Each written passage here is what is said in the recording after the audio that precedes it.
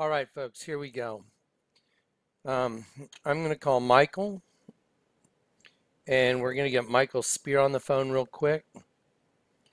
And I'm going to put him on speakerphone and check my levels.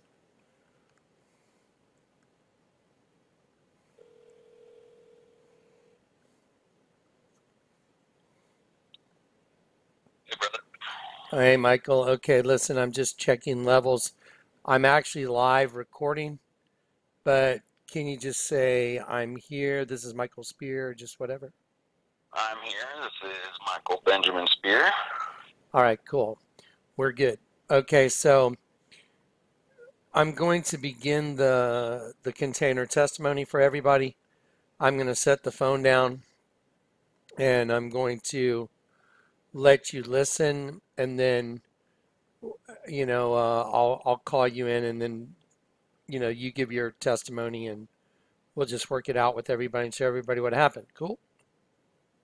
Sounds wonderful, brother. Okay, so I'm going to go ahead and get started. I'm going to put the phone down, and can you hear me all right down there? Yeah, I can hear you perfectly fine. Okay, good. I'm going to go ahead and start this then. Okay, so here we go. All right, Michael, just you'll be there listening on the side, and I'll call you when I need you, and we'll get into the show notes and all that good stuff, okay? Sounds wonderful, brother. Okay, here we go. Okay, guys, here we go. So before I begin, I would like to stop and just pray. I think we should all pray together. This should be a corporate prayer, and just thank God for what He's done here, because it's astounding. It's literally, all I can say is, who is like God? No one is like God, the Lord God. So here we go. In the name of the Lord God, Yeshua, Father Abba, hear my prayer. I pray that the words of my mouth and the intentions of my heart are perfect before you, and I pray that you'll take my flesh, Jonathan's flesh, out of this equation, and just let your spirit be seen and your evidence be seen clearly, so that everybody that sees this can believe and understand that there is no other but you, and that you've orchestrated every single bit of this, and that they could believe on the only name under heaven by which we must be saved, Yeshua, Jesus, the King of Kings. Amen. Amen. All right. Sorry, guys. Got something stuck in my tooth. Here we go. Y'all ready? Here we go. So let's do it this way. I've got this desktop lined up for you guys. Let's talk about the letter Shin to begin. I'm going to let somebody else talk about it, who is very, very good about explaining it. So prepare for about 7 minutes of an incredible understanding of the letter Shin and its relationship to the Lord God. Because wait till you see where all this goes. Now here's the thing. I just want to relax. I want everybody to enjoy yourself. This is amazing. This is going to be fun and amazing. So get some popcorn if you want to pause it. Pause it. Go get some coffee, whatever. We're going to be here for a while. There's a lot of data to show you guys, and there's so much supernatural that you'll probably be dizzy by the time this is over. I know that Kat's been dizzy a lot. I know Michael's been dealing with it on another level, and I know that I've been getting kind of woozy trying to process the amount of data and the amount of impossible. It's hard for the human mind to wrap yourself around this. So let's go ahead and let's start with the basics. Let's get this out of the way. This is a great video, so let's do this now. Here we go.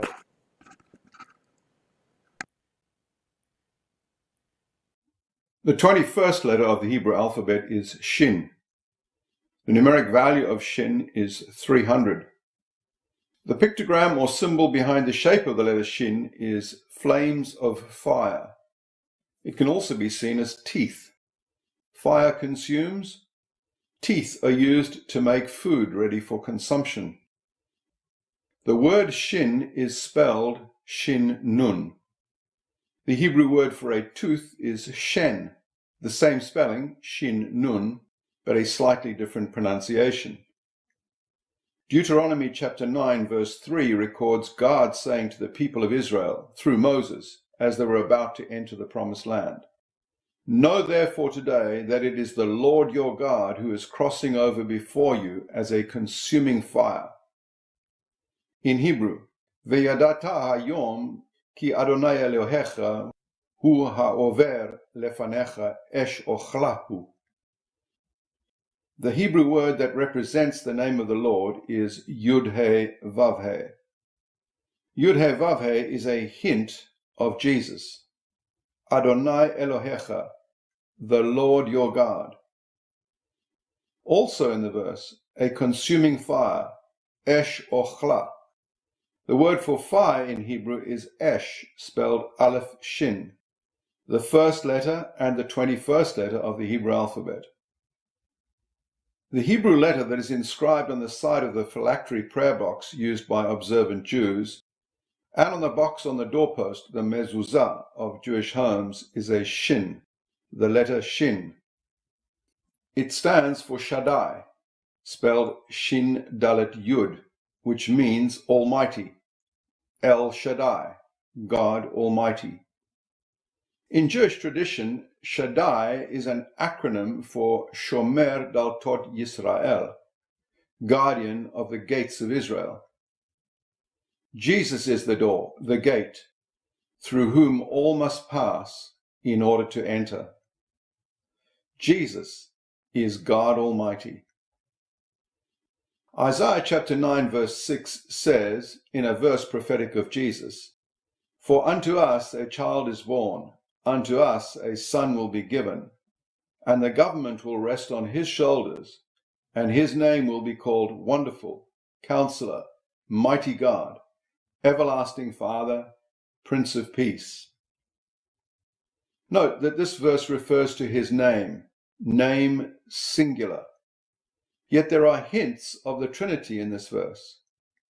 Counselor, we know that this is a title for the Holy Spirit. Everlasting Father, well, that speaks for itself. Note, the Holy Spirit comes in Jesus' name. Note also that Jesus is the name of the Father. The Father gave this name, his name, to the Son. You will find this truth stated clearly by Jesus in the Gospel of John, chapter 17, what is known as Jesus' high priestly prayer before he went to Gethsemane and to the cross. 4 times in John 17, Jesus says that his name is the Father's name. Jesus is the only name given under heaven by which we may be saved. In Isaiah chapter 9 verse 6, the Son, Jesus, also has the title Mighty God, El Gibor. Now, El Gibor, Mighty God, is not exactly El Shaddai. It is a hint. It is when we come to the New Testament that we see clearly that Jesus is called the Almighty. The book of Revelation reveals Jesus in his glory. Revelation chapter 1 verse 1 says that this is the revelation of Jesus Christ. At verse 8 we read of Jesus, "I am the Alpha and the Omega, says the Lord God, who is and who was and who is to come, the Almighty." The word Almighty in the Greek text is Opantokrator. No question, this can only be translated as the Almighty. We've been saying that there is a design, God's hand of design in the Hebrew alphabet. The first 11 letters of the alphabet speak of our rescue, the fact that Jesus rescued us out of the world, out of darkness. The next 11 letters speak of our race, the fact that we are called on to persevere in faith in Jesus to the end. The first letter Aleph and the last letter Tav speak of Jesus. He is the beginning and the end, the first and the last. If we were speaking in the Greek of the New Testament, we would say the Alpha and the Omega. In the Hebrew alphabet, we then have 5 pairs of letters following Aleph, and 5 pairs of letters in the second half leading up to Tav. 5 and 5, guys. The letters go together naturally. 2 by 2.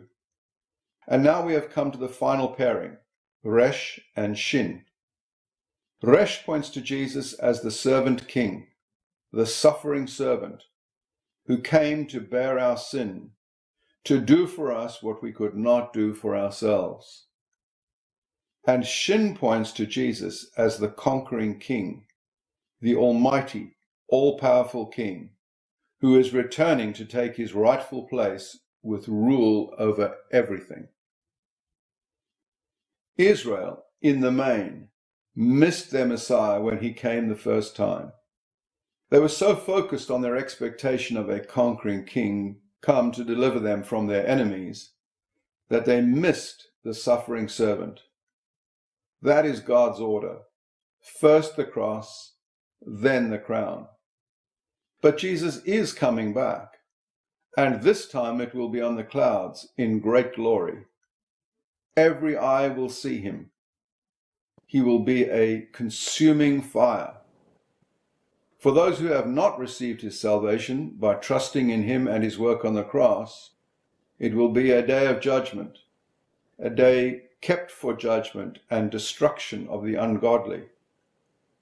It is a wise person who humbles himself, even as Jesus did, and looks not to their own good works, but to what Jesus has done for us.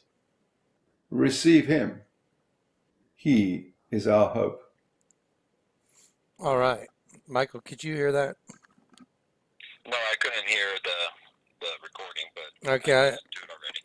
All right. I was trying to mic it through my headset for you a little bit. Anyway, okay. So we're done with that. I want to point something out to everybody so everybody understands that the Hebrew alphabet was broken down in two sets of 11 characters. That's 11 and 11 is 22. Now remember, the key of David is the number 22. If you look up the biblical meaning of the number 22, which is, I've told everybody, and I'm going to make this statement before this video goes any further.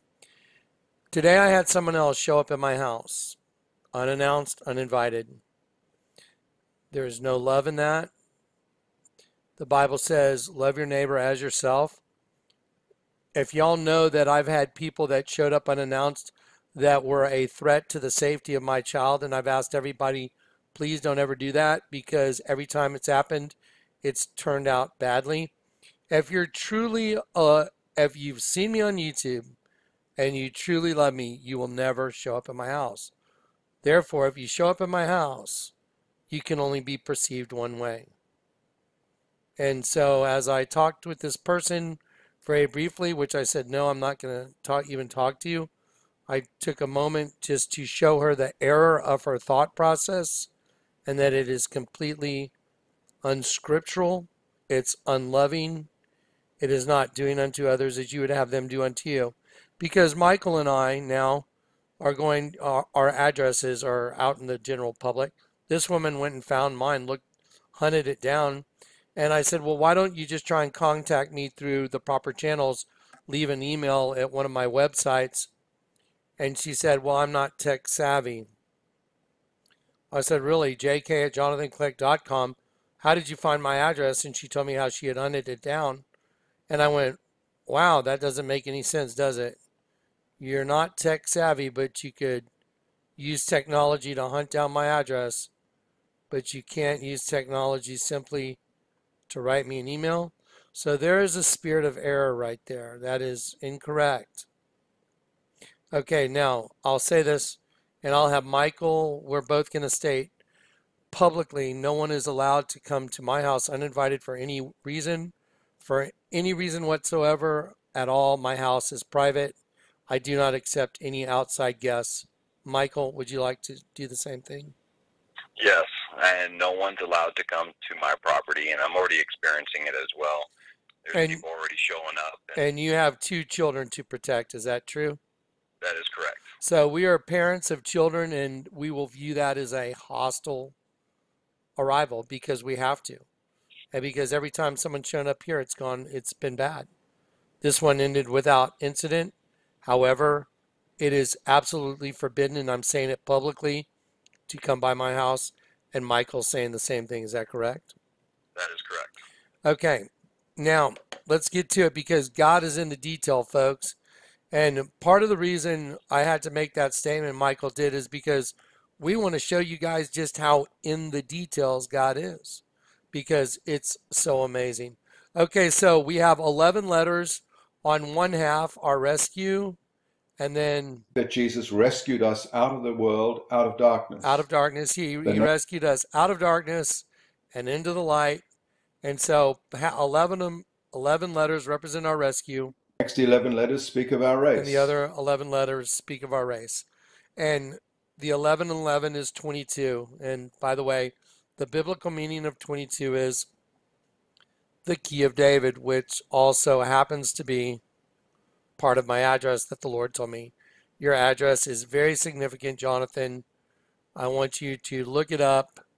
And it is 8. And I'll show you the meaning of the number 8.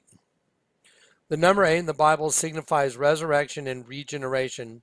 It is the number of a new beginning. 8 is 7 plus 1, since it comes just after 7, which itself signifies an end to something. So 8 is also associated with the beginning of a new era or a new order. Okay, so then the number 22. Because the Lord told me, Jonathan, even your address, I'm in the details of everything. So the number 22, the biblical meaning of number 22. You know what? I'm going to go back and I'm going to show you two. Again, these are biblical meanings. This is not some numerology. This is the biblical meaning of the number 22. I showed you the biblical meaning of 8. I'm going to show you the biblical meaning of 22. And the key of the house of David I shall lay upon his shoulder, so he shall open and none shall shut. And he shall shut and none shall open. That's from, by the way, also Revelation 3, the letter to the angel of the church of Philadelphia. Now, the night I got saved, the Lord opened a door for me. And when I went out that door to meet Michael, an angel, at the bottom of those stairs, and I prayed, Our Father, my girlfriend Eleuthera, which means licentious freedom, was saying, don't go out the door. And the Bible says, you'll know the truth, and the truth will set you Eleuthero. So I had Eleuthera saying, don't open the door, female goddess worship. And I hear the Lord God saying, go out the door, and you'll know the truth, and the truth will set you free. And the word for free is Eleuthero. It's a male version of Eleuthera. So here we go. So he opened that door for me. The key of David is a term found in Revelation and Isaiah. There it is. See, the key of David is a term found in Revelation and Isaiah. A key indicates control or authority. Therefore, having the key of David would give one control over David's domain, i.e. Jerusalem, the city of David, and the kingdom of Israel. The fact that Revelation 3:7, Jesus holds this key shows that he is the fulfillment of the Davidic covenant, the ruler of the New Jerusalem, and the Lord of the kingdom of heaven. I'm going to stop there for a second. Now, I told you guys that shipping container, I told you before we ever picked it up, there's a video on YouTube. The Lord told me, put Revelation 3:10 on the shipping container before you ever pick it up, Jonathan. And I did what the Lord said, and there it is in my backyard. It says Revelation 3:10. No one can argue with that. There's a video on YouTube where it got picked up. Before it got picked up, it said Revelation 3:10. Recently, the Lord told me to put 2 shin symbols on it, one on each door. We'll get to that in just a minute. Okay, so now let's go back. Okay, so let me go back to here. And let me go back to this one. Okay, so now we need to establish, and everybody needs to understand, you're not born in this world with the Holy Spirit. That's why you have to be converted. You're born with the Spirit, but it's not the Spirit of the living God. It's the spirit of the world. So let's take a look at that. And let's be very clear about it. Okay, so here we go. Ezekiel 36:26. I will give you a new heart and put a new spirit in you. I will remove your heart of stone and I will give you a heart of flesh. Again, I'll do the King James. A new heart I will give you, and a new spirit I will put within you. I will take away the stony heart out of your flesh, and I'll give you a heart of flesh. Okay, so now, according to the Bible and according to Jesus and according to everything we understand about Christianity, you must be born again. Jesus said it to Nicodemus. Verily I say unto you, unless you're born again, you will not see the kingdom of heaven. So you have to be born of the Holy Spirit, not the spirit that's in everybody that's alive walking on the planet. Everybody has a spirit, but it's the spirit of the prince of the power of the air. It is the spirit that runs the world, although God is in control over all that as well. Okay, so let's be very clear. You must be born again of the Holy Spirit. Okay, now we're going to go to Galatians. I have been crucified with Christ. I no longer live, but Christ lives in me. The life I now live in the body, I live by faith in the Son of God who loved me and gave himself for me. Okay, so now this is where we're going to begin the personal testimony stuff. And the Lord told me, man, I got a lot of untrusted certificates trying to access my computer right now. So the Lord told me that you must begin by giving them the reason you're this harbinger that I've called Michael's come into the mix now here at the very end. And everything's been orchestrated, and you're going to see that. You might not be able to deal with it. It's going to be so overwhelming to you. But I want to show you a axiom. Has anyone ever heard the devil is in the detail? Okay, well, all the commercials I break down, like the Bud Light commercial, hi, I'm Kelly, which means female warrior. Hey, if I give you this Bud Light, are you up for whatever happens? And the guy's name is Ian, which means gift from God. They make a deal. So Kelly, the female warrior, touches Ian, gift from God, and then he's off to a bachelorette party where everybody's got twins. Okay, all these commercials I break down for you. The Scion commercial, which doesn't even need breaking down. The little deviants that come from underground. Unleashing Demon Brothers. It's not about a car. All these commercials, everything I show you that's hidden. All that stuff. Okay, all that stuff that you see that is hidden, it comes from the devil is in the detail. Is an idiom that refers to a catch or mysterious element hidden in the details. Okay, well, that's what I show you guys all the time. Meaning that something might seem simple at first look, but will take more time and effort to complete than expected and derives from an earlier phrase, God is in the detail. Expressing the idea that whatever one does should be done thoroughly, i.e., details are important. Okay, so the idea that God is in the detail is going to open up your mind probably to a level that you've never actually seen, because God was in the detail of this house. He made sure there were 3 het symbols on it. He made sure that I took out the middle wall of partition that I'm sitting right under first, which fulfills Ephesians 2. He is our peace. He himself is our peace, who has broken down the middle wall of partition. So the middle wall of partition came out of this house and opened up the whole house. Okay, and God was in all the details of this entire house. He was in the details of me closing in the carport and turning that into my art room. And that room over there has all the stuff that I did before I got saved. It's got all this artwork that shows, the Garden of Eden and fornication, naked women carved in grinders with lights, using lights as paint. It shows all this stuff that is just hard to believe that anyone could really do all that artwork having even never read the Bible. Somehow I carved everything in metal using lights as my medium to light up the images, and everything that I carved in that metal is in the Bible, which I'd never read. That's kind of crazy. Okay, so God is in all the details. This house, you don't go in a front door. You either go to the right or you go to the left. That's funny. Well, if you're at this house looking out, the side to the right is a side that has the three head symbols on it. Let me show those to you real quick so you can see what I'm talking about, so you understand. So the side to the right, if you look at this house from the front, it has three head symbols that are in the same orientation as the cross of Calvary. There you go. And so here's the front of the house right here. And you'll see these red clay bricks are made out of clay.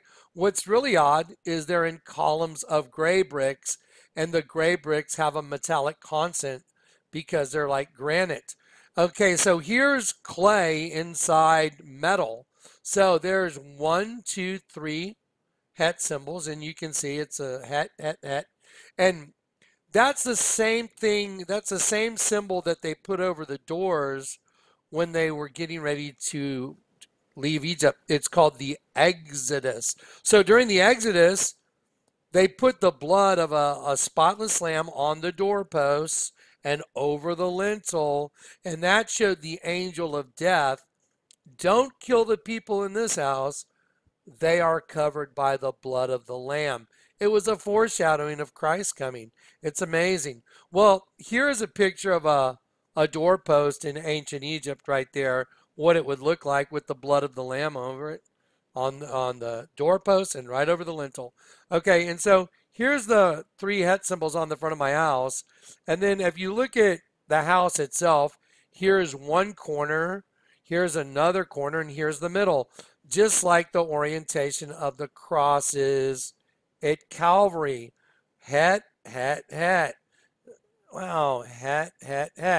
Now, just like you saw the guy that just got through speaking, the Jewish alphabet is like, in the way the Bible is written, is absolute perfection. And let me just show you what three hets together are, is 888. So if you look at what's called the Jewish gematria, the number 888, it means the salvation of our God. And so there it is. Each het symbol is the eighth letter of the alphabet in Hebrew. And it says, behold, a virgin shall be with child and shall bring forth a son, and they shall call his name Emmanuel, which is God with us. Then Joseph, being raised from his sleep, did as the angel of the Lord had bidden him. And he took his wife and knew her not until she had brought forth her first son, and called his name Jesus. Okay, so there it is, Jesus, Jesus, 888. So, written on this house that I'm in, that I'm speaking to you from right now, with magenta and white flowers behind me, and the Acts of Peter on the wall, and the middle wall of partition taken down, this house has his name on it. The container out back has Revelation 3:10 written on it because it's a fulfillment of the Davidic covenant of the key of David, which is the angel of the church of Philadelphia. Now, just keep watching. So now we're going to go back and we're going to give a testimony. So I'm going to start my testimony and we're going to start weaving it together now. So here we go. So my house is 8, which means a new beginning and the salvation of God and regeneration, and then 22, the Davidic covenant and the ruler of the New Jerusalem. It's so fascinating, that lady that ran up and said, get a crown, put a crown on him. That's so crazy. So anyway, so here we go. Now let me show you who I was before I got saved. And let me show you who Paul was. Paul was a murderer.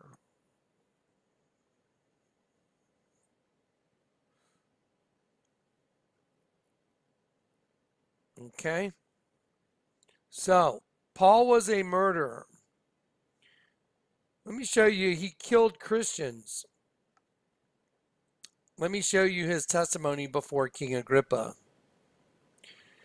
He said he would open their eyes, that he was sent from God, delivering from the people and from the Gentiles unto whom I send thee, to open their eyes and to turn them, look at this, from darkness to light. Let me go to my let me go back to my personal testimony folder here. Okay, so I was a pro skydiver falling out of the sky upside down with fangs on, and it says, "Come out of the darkness into the light." Okay, let's go back to Acts 26. So his mission was to open their eyes. Well, my sunglass company, my mission was to have sunglasses so good that vampires could see. Oh, isn't that interesting? We're all vampires. You're in a vampiric system. You're in a cannibalistic system, and that's why I had vampire sunglasses. And to turn them from darkness to light.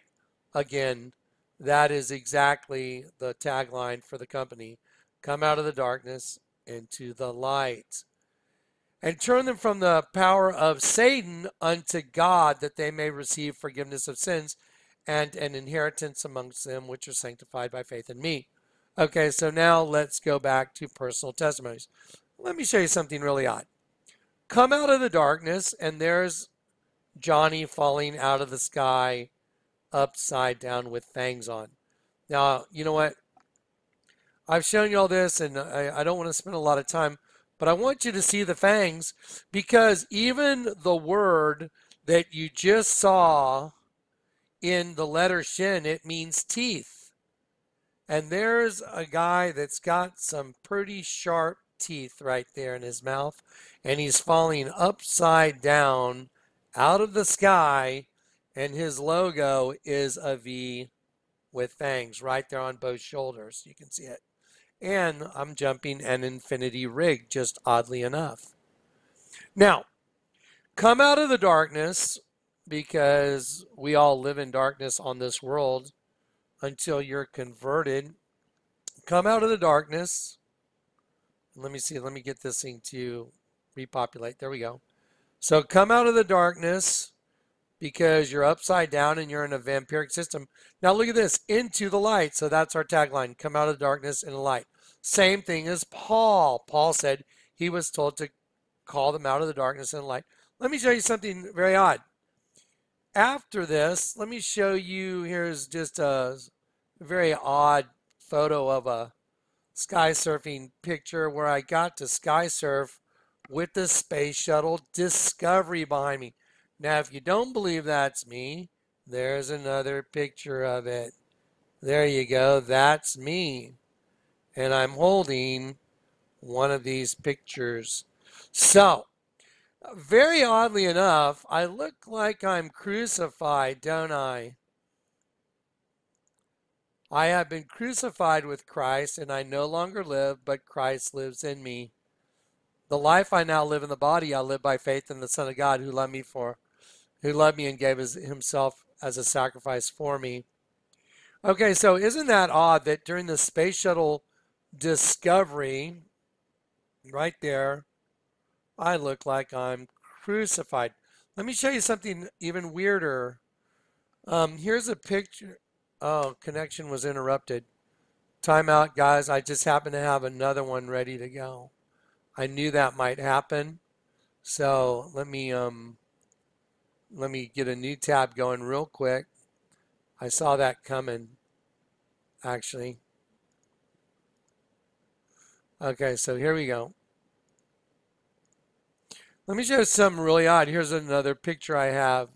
Well, you see, that's the same position as the sky surfing picture I just showed you. But what's really fascinating about this is I took this that was a slide. This was a 35 millimeter slide. And during like part of the art show stuff I was doing and displaying my artwork, I had a giant painting that was bigger than that entire corner. And I took a projector and I projected the slide of that sky surfing right on top of a giant painting. And that's the painting. And let me show that to you, because everything is in the details. You're going to know who I am. You're going to know who Michael is. So look at the big face that's up in the sky right here. See the eye? This is a painting. See the eye? Here's the nose. So here's a giant face in the sky. Here's the lip right here. There's the nose, nostril, there's nose, eye. And there's Johnny like a shadow that looks like he's crucified, because not only was I falling out of the sky upside down, but I would later be crucified with Christ, fulfilling the paradigm of the upside down and the right side up paradigm. I'm literally fulfilling it as a manifestation of it in my life. I am a living, walking, talking manifestation of the fulfillment of the right side up, upside down paradigm, turning from the power, and I'm going to show you on your screen, from the power of Satan to the power of God. Because Satan is, his kingdom's upside down and God's is right side up. So anyway, so there it is. That's just another thing.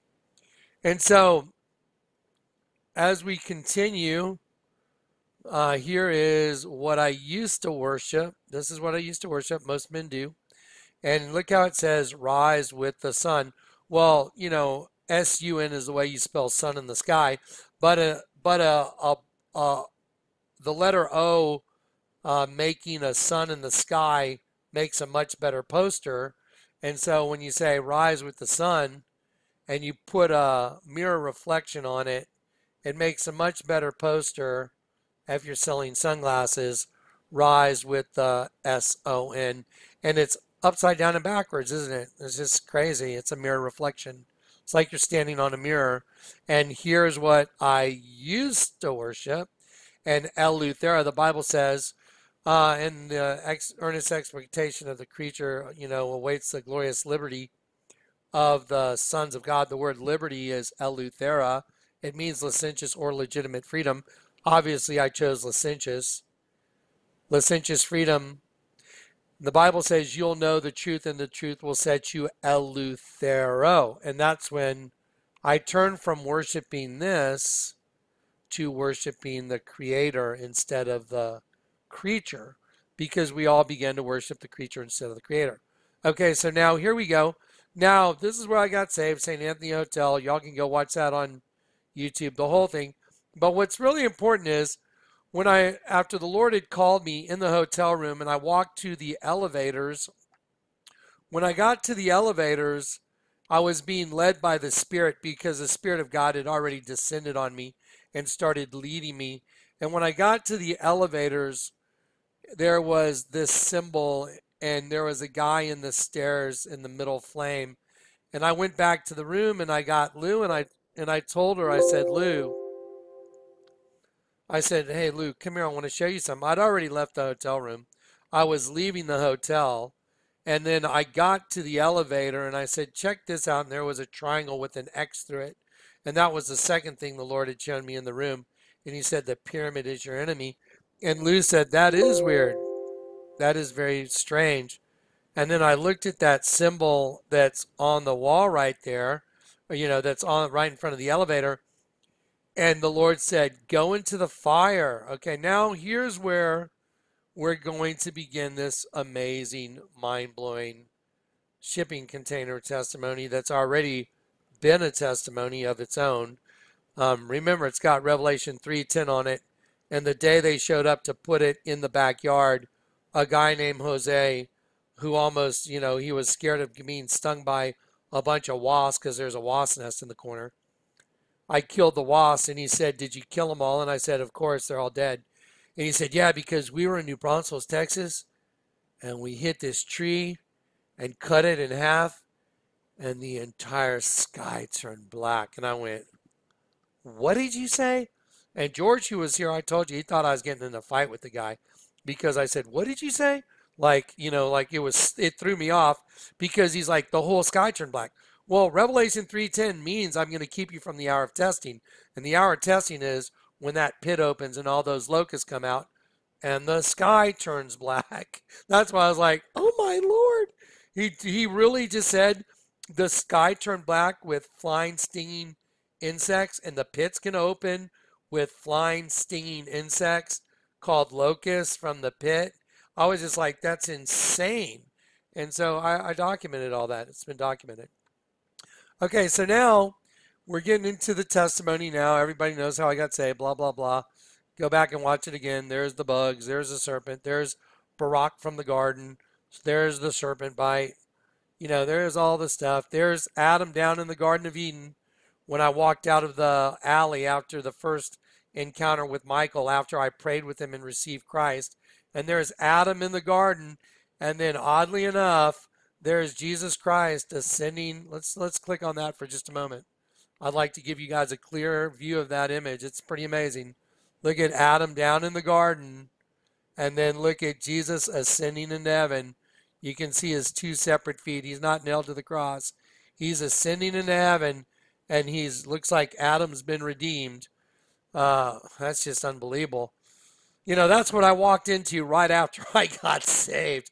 When I say walked into, I exited the alley that way. It was a one-way alley, actually, and my conversation with Michael, he told me, you look like you need some water. You should go get some water at the bus station. He was directing me where to go. The Spirit was leading me. And I walked out, and the first thing I saw was that, and I saw, whatsoever man soweth, that must he also reap. Okay, now it is time to begin this testimony that now my dad died, and my dad lied to me, and he left even my house that he really doesn't own. He left it to my brother and my sister. And my brother and sister are making their move on this property. And they, and I've told them that there's no way you're keeping that shipping container. And so what I've done is I've made arrangements to move it to Grand Junction. Now, I'm going to begin this testimony, and then I'm going to have Michael come on, who's listening just quietly in the wings. And I'm going to begin this testimony by showing you guys a couple pictures. And so I'm going to have Michael go back and forth a little bit with me in just a second. I'm going to click on a text message that is from March 17th, Saturday at 6:46 p.m. And okay, so now, Mike, are you there? Yes, I'm here. Okay, good. So anyway, so Michael wrote me this text. It says, "Hey brother, this is Michael. No matter what happens or what Abba wants with your home, I just want you to know my home is yours. And you can do whatever you need to. I hope this eases your stress. I know how many of us have open doors for you, brother. Much love, and I wish I could help out more. Hopefully soon we will be able to. Please let us know if you need anything. We love you, and we are here for you. And even if you just need to vent, brother." So that was a text I got, but I hadn't really done a full-fledged video that was loaded up about what was going on, I don't believe. And so, Michael, why don't you tell everybody just the version of, you sent me that text and then what happened at dinner and all that. So I felt in my spirit first to send that to Johnny. And what I felt in my spirit was they're coming. And so I had this intuition that the enemy was coming for Jonathan. And I could feel the stress. I don't know how to put it into words. And so then I sent that text. Okay, so then you sent me the text, and I thought, well, that's kind of interesting. And then I'm like, wow, that was weird, timing wise. And so I texted Mike back, or no, I actually called Mike. I called Mike up, and I said, I actually might need a place to put a shipping container. And then Mike texted me back, and he said 154 Rainbow Drive, Grand Junction, Colorado. And I wrote back and I said, well, that's interesting. And he wrote, drop off, pick up, whatever you need, brother, extra room, we are good. Okay, why don't you tell everybody just briefly when you sat down to dinner with your wife and kids, how it kind of came together for you?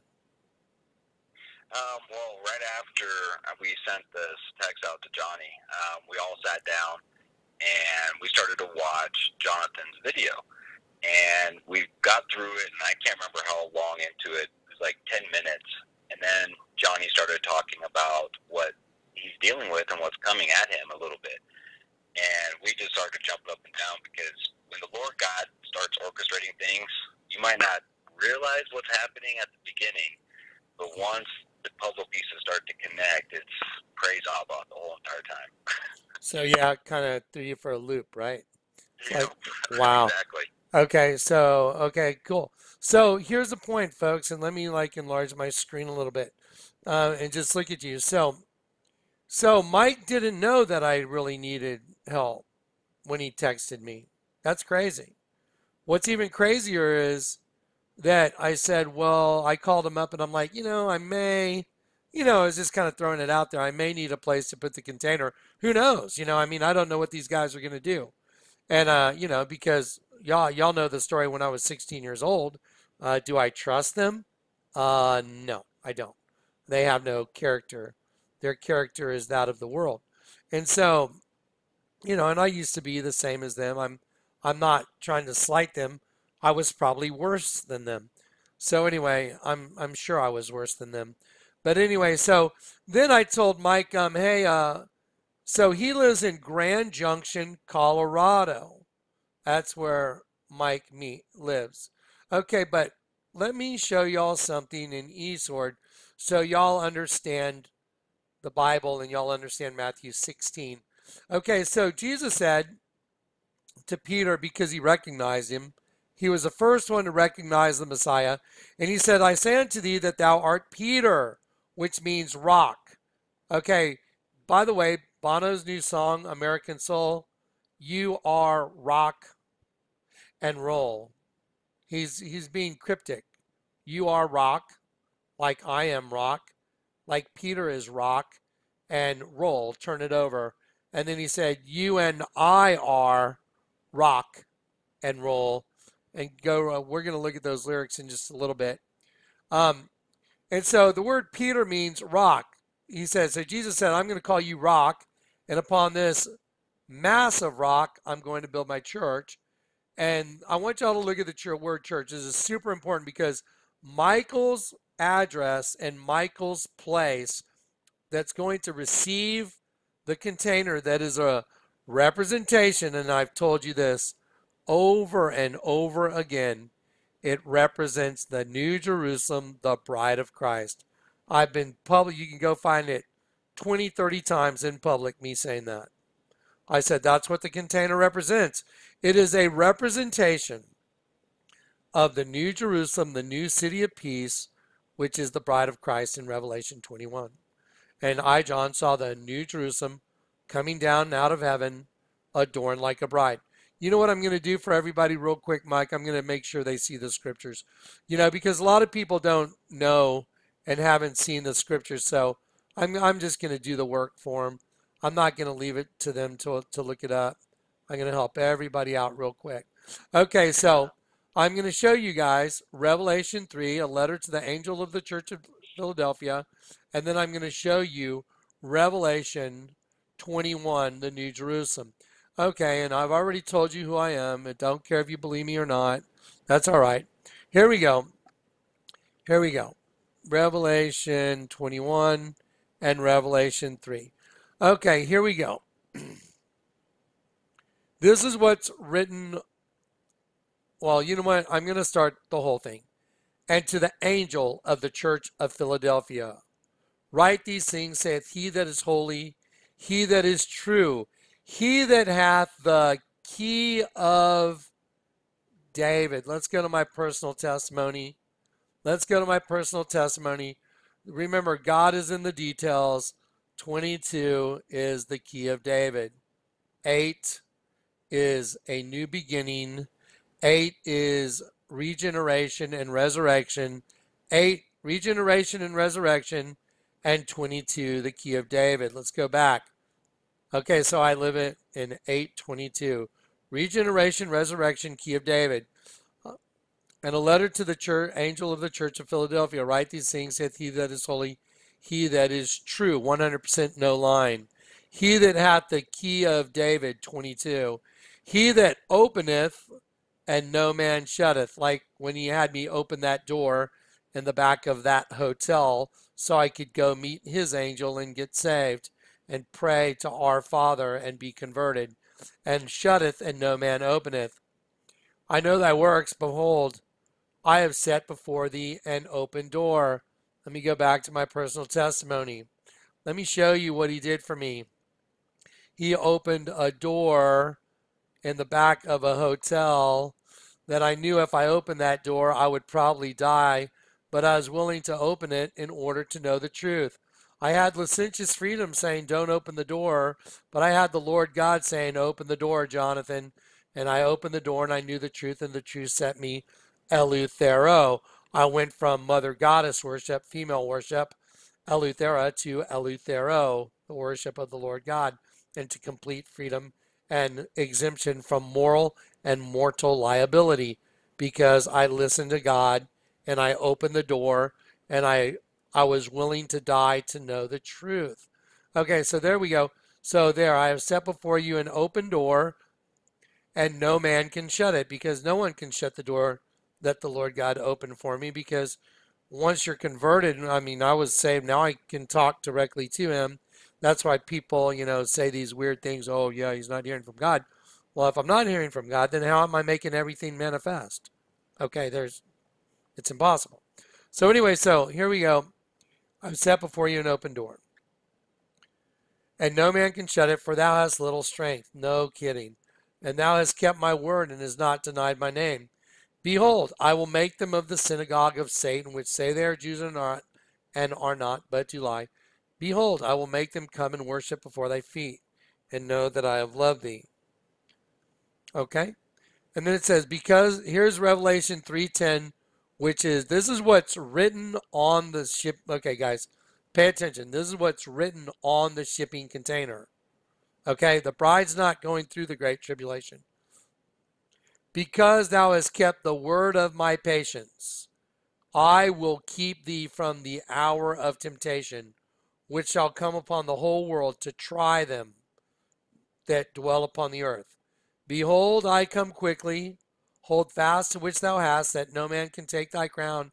That's kind of funny. The other day, I walked into a coffee shop, and a woman ran over and said, "Get the crown, get the crown." That's so crazy.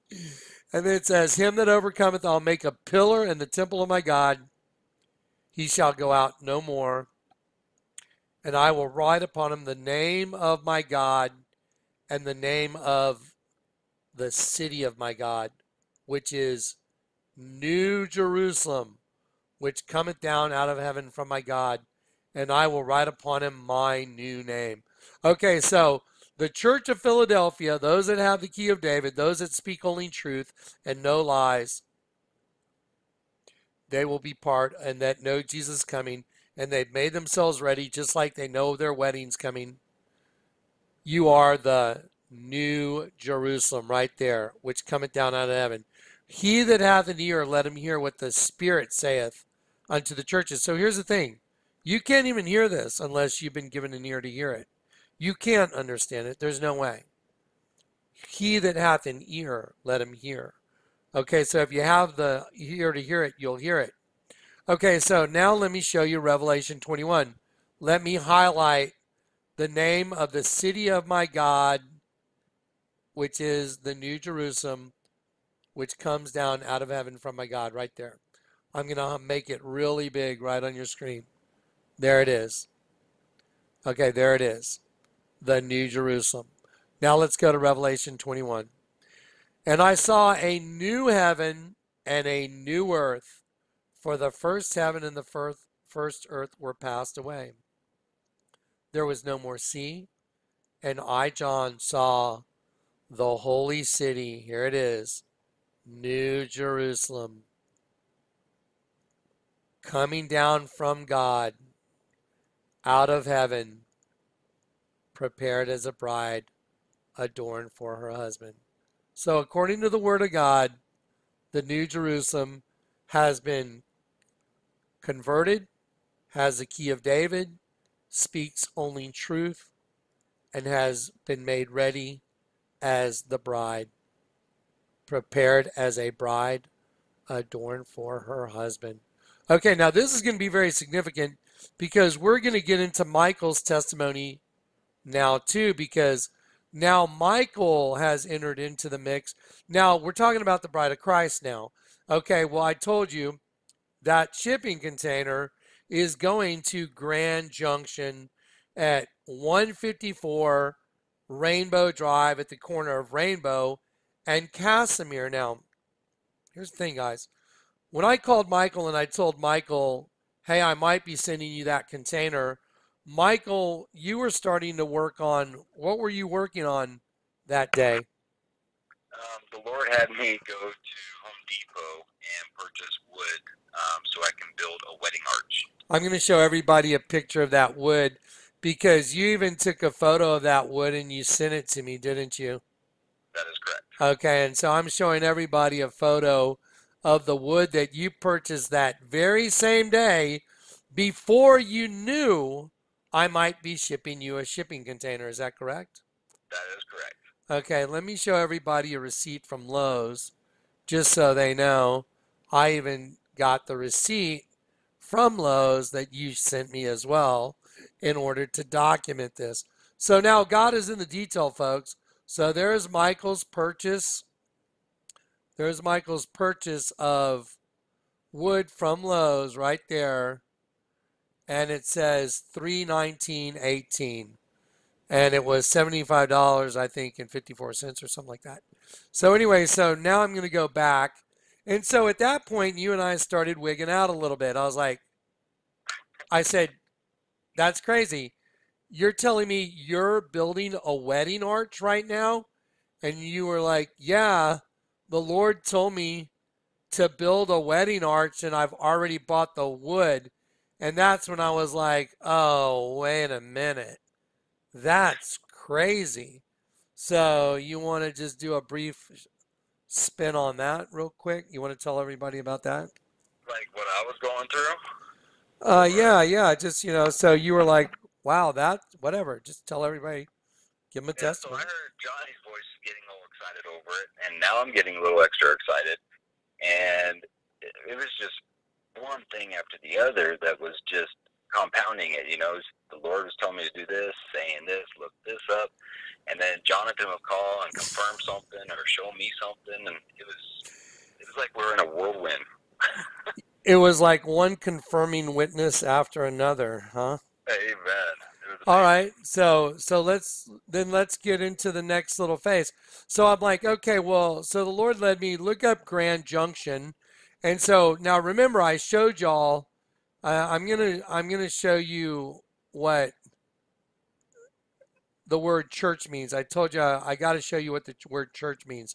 And upon this rock I will build my church. What rock? Well, Peter, along with Christ. That is the paradigm. One's right side up, one's upside down. Peter's upside down because he's evil. Jesus is the foundation because he's not evil. So picture Jesus crucified right side up and Peter crucified upside down.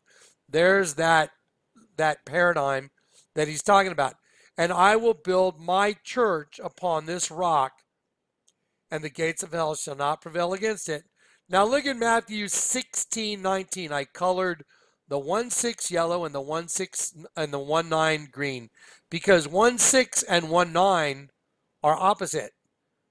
Like a key turned into a lock and turned upside down.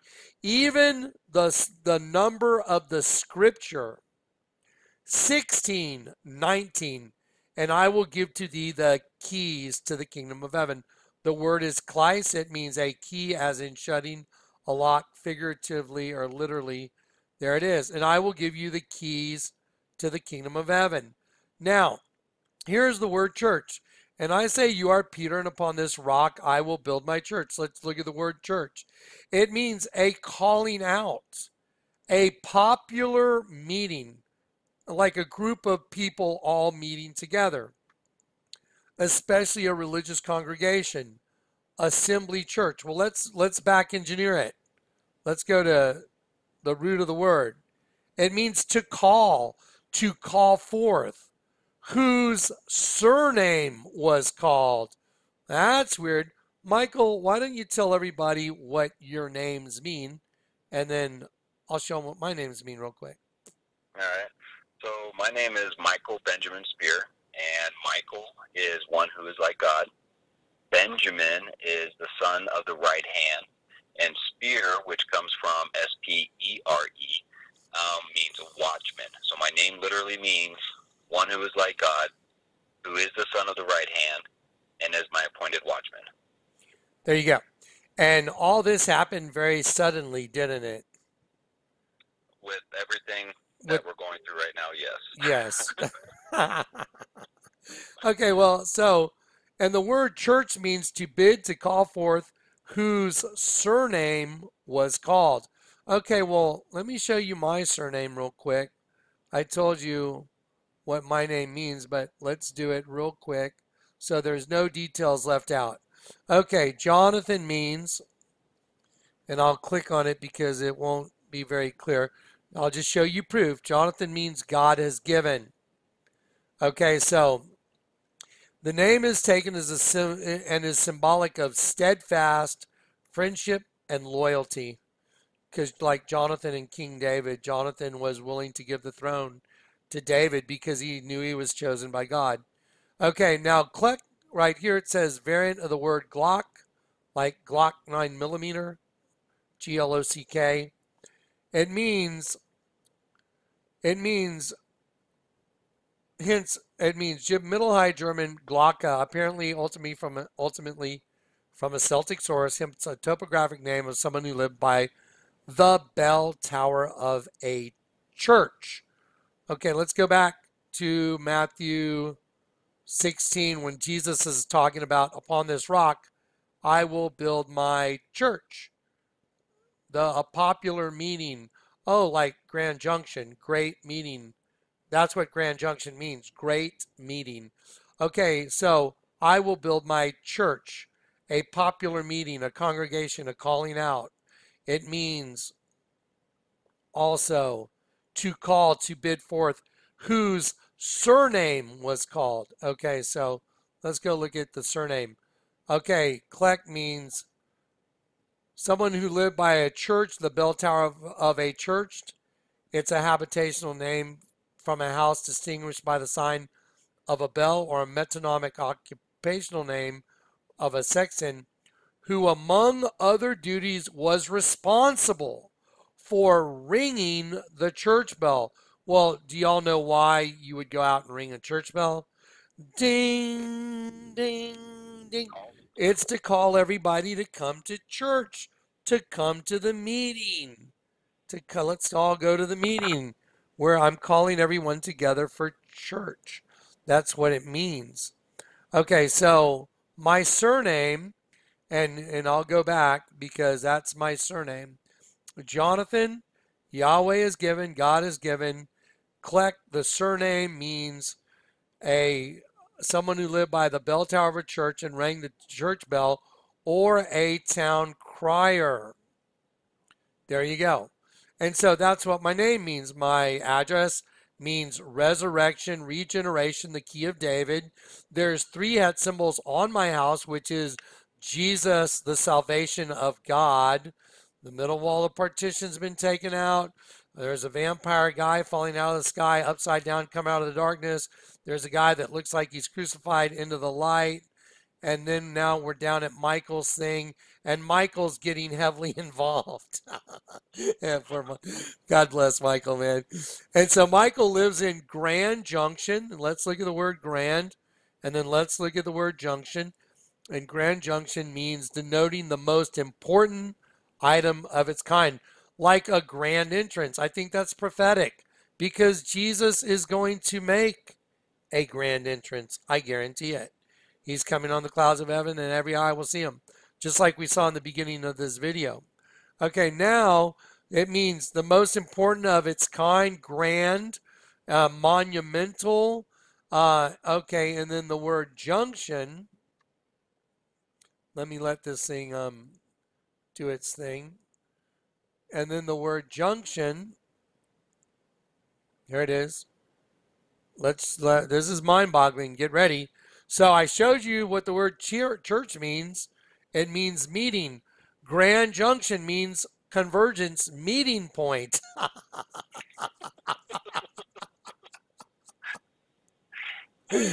God is in the details, folks. So the church of the bride of Christ, that's represented by that container out there that has Revelation 3:10 written on it. I will keep you from the hour of testing because you've kept the word of my patience and you have not denied my name. I'll keep you from the hour of testing. So now it's out there getting ready to be picked up and moved to the grand meeting point. And my name means Yahweh is given someone that calls the church together, and it means to call to bid forth. And the other word is meeting.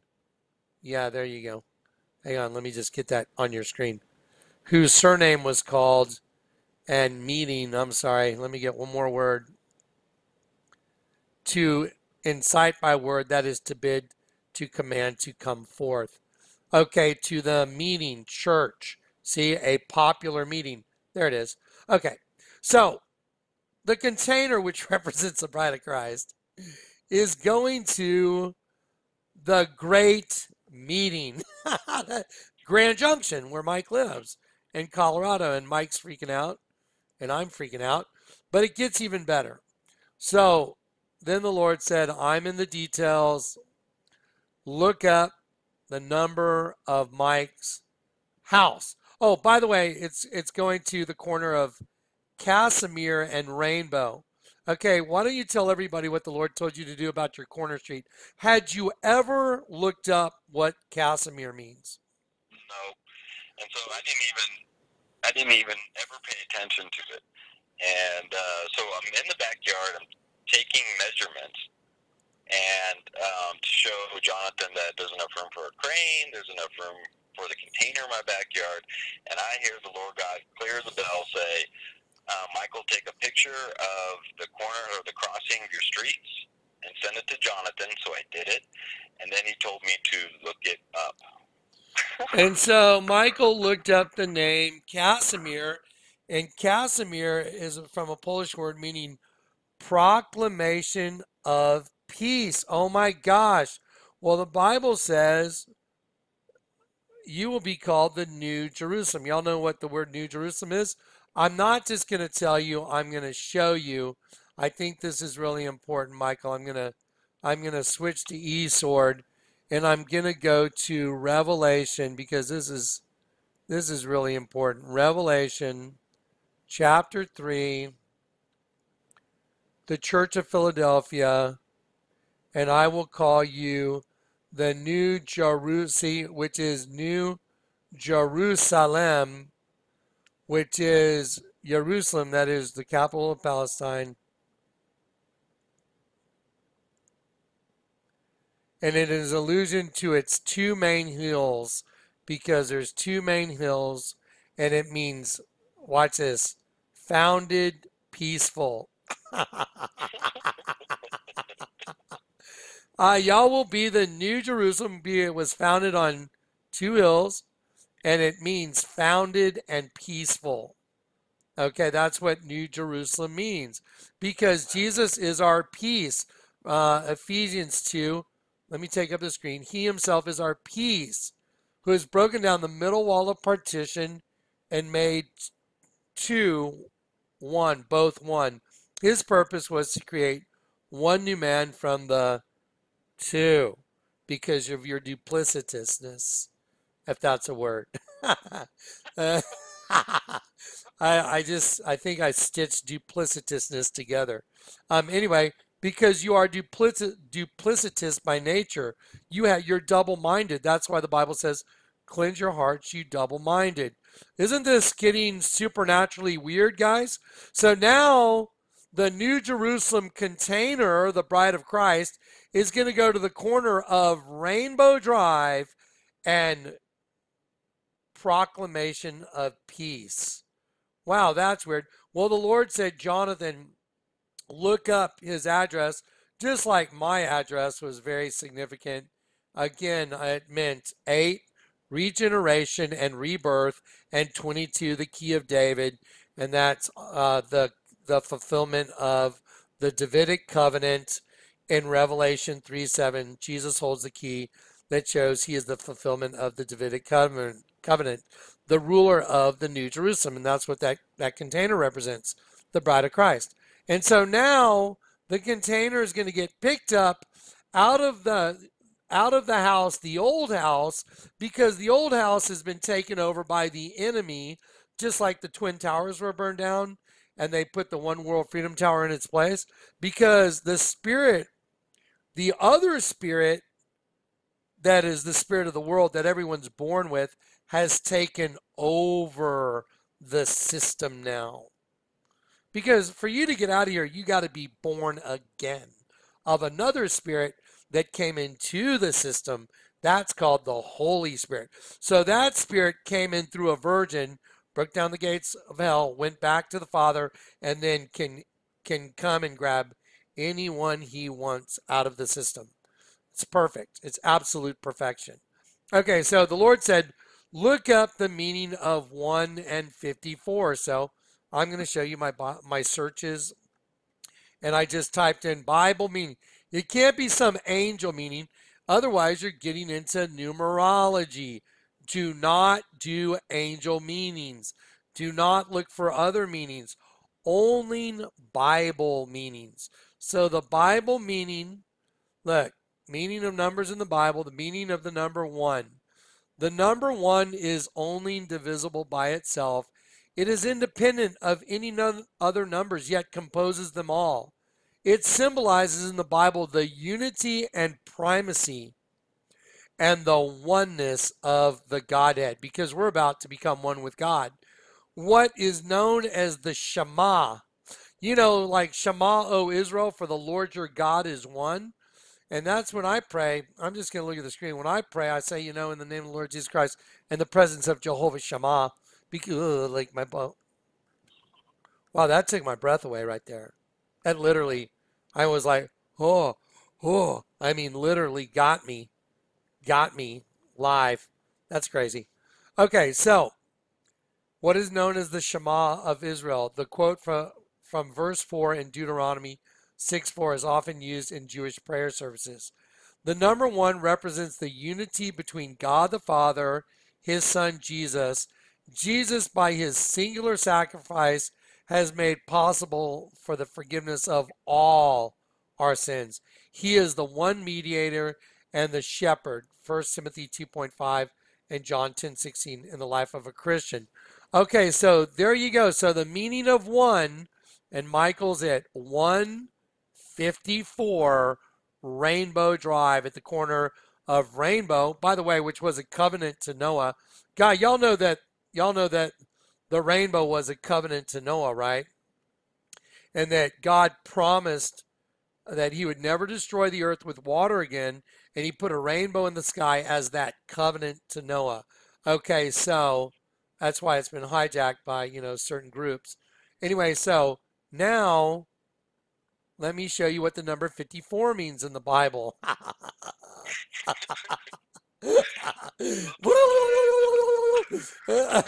Okay, wait. Let's do that live. Get ready. Y'all get ready to there's probably going to be some toes pointing at the ceiling after this one. Okay, so yeah, here we go. I know Mike was getting a little dizzy while I was sending him all this stuff. Okay, 54 in the Bible meaning of 54. Look, you can see there's my Google search, Bible meaning of 54. Isaiah 54, sing barren woman. You who never bore a child, burst into song. Shout for joy, you who were never in labor, because more are the children of the desolate woman, which represents us, than of her who has a husband, which is the host body system, says the Lord. Now, let me show you some. So, Bible meaning of 54 is Isaiah 54. Well, let's go to Isaiah 54. Everybody that needs to take a Valium, take it now. Anyone who needs to take something to calm you down, do it now. Sing, O barren, because we haven't been birthed yet into our new bodies. We're awaiting the birthing into our new bodies, but we're not going to go through the travail. The travail is coming, the great tribulation. We're going to be instantly birthed in the twinkling of an eye. Boom, it'll be over. we're just going to all of a sudden, boom, we're there. It's not going to be like all the horror on this planet that a lot of people think, the pre-trib, post-trib. They have no understanding. Sing, O barren, thou that didst not bear. Break forth into singing and cry aloud, thou that didst not travail with child. For more are the children of the desolate than the children of the married wife. This represents the host body system than the married wife, saith the Lord, because they have their host body system. Enlarge the place of thy tent, and let them stretch forth the curtains of thine habitations. Spare not, lengthen thy cords, and strengthen thy stakes. For thou shalt break forth on the right and the left hand. By thy seed shall inherit the Gentiles, and make the desolate cities to be inhabited. Fear not, for thou shalt not be ashamed, neither shalt thou be confounded. For thou shalt not be put to shame, for you shall forget the shame of thy youth, and shall not remember the reproach of thy widowhood. Because what's a widow? Someone that doesn't have a husband anymore. Here you go. Pay attention. Okay, let me look at everybody. Pay attention now. Okay, here we go. This is it. Okay. For thy maker is thine husband. Like the bride and groom. The Lord of hosts is his name, and thy Redeemer, the Holy One of Israel, like the number 8, redeemed, regenerated. The God of all the earth shall be called, for the Lord God has called thee as a woman forsaken and grieved in spirit, and a wife of youth, when thou wast refused, saith God. For a moment I have forsaken thee, but with great mercies I will gather thee. In a little wrath I hid my face from thee for a moment, but with everlasting kindness I will have mercy on thee, saith the Lord thy Redeemer. Okay, Michael, what streets are you on the corner of again? Rainbow and Casimir. So, isn't this odd? 154 Rainbow. For as the waters of Noah unto me, for this is as the waters of Noah unto me. What is? What he's talking about. Everything he's talking about. For this is as the waters of Noah unto me. For as I have sworn that the waters of Noah should no more go over the earth. Do y'all know what that swear was? That was a rainbow. So I have sworn that I would not be wroth with thee nor rebuke thee. For the mountains shall depart and the hills shall be removed. Now, this is really interesting because the container's going to be looking at hills and mountains now. But my kindness shall not depart from me, neither shall my covenant of peace be removed. Oh my gosh, wait a minute. Covenant of peace, time out. Mike's at the corner of Rainbow. Mike's at the corner of Rainbow and proclamation of peace. You got to be kidding me, right? I mean, you're kidding me. Proclamation of peace and Rainbow Drive, Grand Junction, the great meeting, just same as the word church, the great meeting at the corner of Rainbow, the promise of to Noah, and Casimir, the promise of peace, because the New Jerusalem is that promise of peace. Bible meaning one, the oneness and singularity of God, because we're going to become one. And 54, Isaiah, break forth in singing, O barren woman, because that is the birth of the New Jerusalem. It is the marriage of the Lamb. Wow, you know what? Mike's building a wedding hoopah. Do y'all know what a wedding hoopah is for? Oh, like the wedding supper of the Lamb. It's gonna just keep getting better. Okay, so let me show y'all Mike's front yard. Mike, when did you put a giant shin symbol in your front yard? Before we even talked. Before I ever even talked to you. Yep. Before I ever even talked to Michael, he had put the shin symbol in his front yard. When I called Michael and I said, Michael, I might be sending you a shipping container, you had already begun, you had already bought the wood to put a wedding hoopah right there in front of your shin symbol. Is that true? That is correct. Is this when we started freaking out? Yes. Is this when I started going, oh my gosh? Is that when I went, oh my gosh? The night I got saved at the elevator, the Lord told me, go into the fire, Jonathan. And I'm like, what does that mean? Go into the stairwell because there's a guy walking downstairs in the middle flame. Oh my gosh, it makes the same symbol. It makes the shin symbol on the elevator where I got saved the night I got saved. That is absolutely bananas. Now, let me show you guys something interesting. When you bisect a human heart, it makes the shin symbol, and it says in Ezekiel, I will give you a new heart, and a new spirit I will put within you. I will remove the heart of stone from your flesh and give you a heart of flesh. Wow, this is getting so interesting, isn't it? So, hang on, just let me go back. Let me get these things all arranged.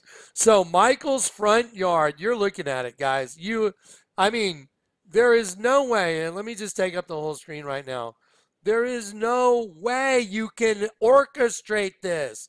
Michael has a shin symbol in his front yard. Okay, guys, there's a glass on the counter behind me in between those two vases. That happened the other day, and that's going to be very significant too. Um, because God had to redeem, there is like, you remember the alphabet when we got that expository from the guy at the beginning?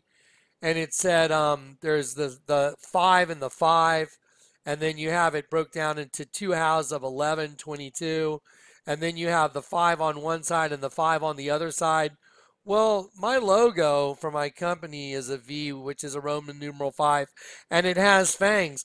Let me show you what the shin symbol also represents, and it was in that thing. The shin symbol at two front teeth. Wow, there it is. Middle Hebrew, early Hebrew, middle. Oh, like my logo, the V with fangs back there. Two front teeth. Wow, that's crazy. And then it shows the modern Hebrew symbol of the shin symbol. There it is. Here we go. Sorry, man. There's so much data here, guys. It's like hard to keep track of all of it. Okay, so here we go. So Michael's front yard has a shin symbol in it. The night I got saved, the Lord said, go into the fire. I did what he said. He said, go into the stairwell. And he led me out the back of the hotel, and I met his angel, and I prayed to our Father, and I got saved. Okay, so then all this stuff was starting to pop loose, and Michael and I were starting to realize this is obviously the Lord God orchestrating it. So, like, whatever day this was, and I don't remember, I had to go to the doctor. I woke up in my eye. I even mentioned it in a video. My right eye was just, it felt like there was a rock in it. And so I was like, oh my gosh. Michael and I were going to do the video that morning.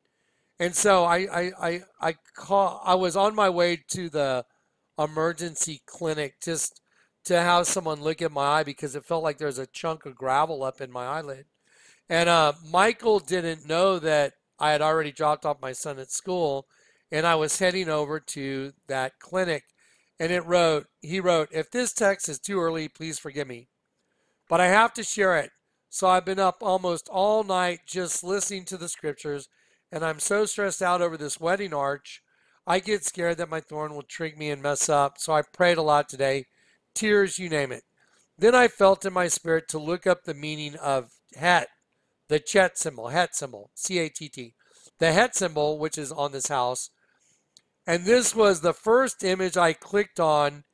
The reason I was looking for the het symbol is so I can have clarity of what and how to build this thing. Here is the image, brother. So Michael posted it on his Facebook thing, and he typed into Google, and here's the image he sent me. He typed into Google. What was that, Facebook?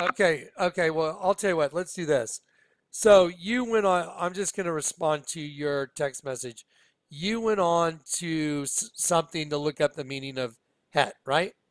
Yeah, I went on to Google to do the head, but I didn't post it onto Facebook. That's my chat group that I have. Okay, it's a chat group. I'm sorry, it's not Facebook.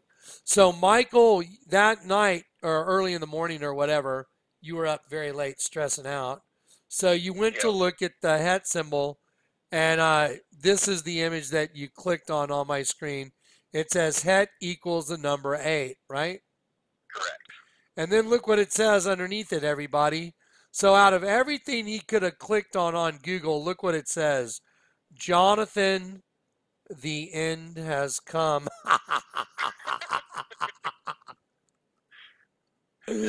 What?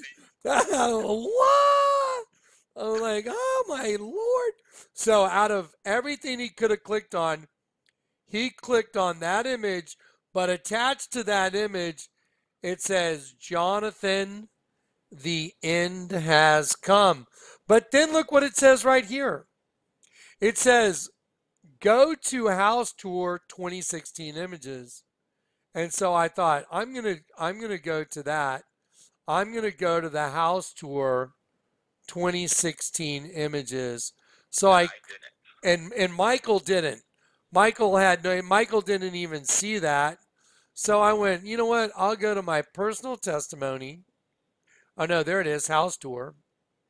So I went to the house tour and then I clicked on this number 2016. Now before I do this, guys, seriously, I mean, look at all these data points. You couldn't weave this tapestry together over time unless you were the Lord God. There's no way. So Michael's in a house that has the shin symbol out front. All these data points. I have a container that represents the bride of Christ. It has Revelation 3:10 on the back. All these data points, addresses, numbers, everything significant. God is in the details of everything. So anyway, so I go, well, let's look up the house tour 2016. And I clicked on the house tour 2016 and my jaw just about fell open. And I was like, oh, wow, there's that het symbol, that het equals out 8. And look what's on the house tour. Let, let me click on the house tour. Let, oh, this is just so crazy. It's like, oh my goodness. Okay, let me let this thing enlarge. This is so crazy. And I I was couldn't like, even. oh wow, Michael, what are you building? A hoopah. A hoopah is a wedding canopy. Uh, year of covenant, love, marriage, embrace, partner, marriage is a Chet year, a new year for intimacy. And look at the wedding hoopah, and it's got flowers all over it. Well, that's weird. Well, there's my house with the head symbol on it. Wow, there's the door from Passover. Wow, there's a wedding hoopah. And then here's a picture that says, when I see the blood, and that was a foreshadowing of Christ when I see the blood. So, guys, we're batting like a million right now. There's nothing that can cover this base anymore. So now, obviously, everything's being completely orchestrated because the very picture that Michael clicked on, the very picture he clicked on Google was from my house tour 2016. But look what it says. Jonathan, the end has come. Jonathan, the end has come. Now, let me ask you, do you think that's a personal message from the Lord?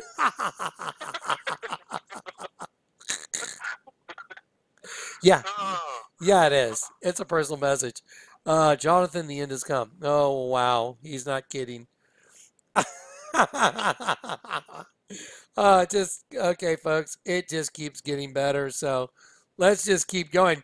Well, so Michael's texting me, "Hey, I hope it's not too early to text, but I'm kind of freaking out because you know I couldn't sleep and I clicked on this het symbol and Oh, wow. It says Jonathan, the end has come. And then I'm like, oh my gosh, it also takes you to my 2016 show note link for the house tour. Let me put that right in between these two. It also takes you to the house tour that has a hoop on it, which Mike happened to be up all night stressing out that he's got to make. Okay, and I'm on my way to the doctor, and when I go into the doctor, I sit down, and I'm sitting in a room, and I look up on the wall, and it says Exodus,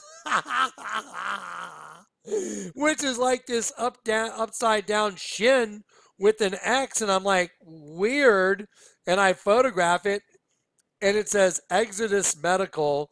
And then don't forget Michael Spears talking to me, and I look out the window when I'm leaving, I'm in the waiting room, and I look out the window and I look across the street and it says finish master, and I'm talking to Michael Spear, and I go, "Oh my goodness, that is insane."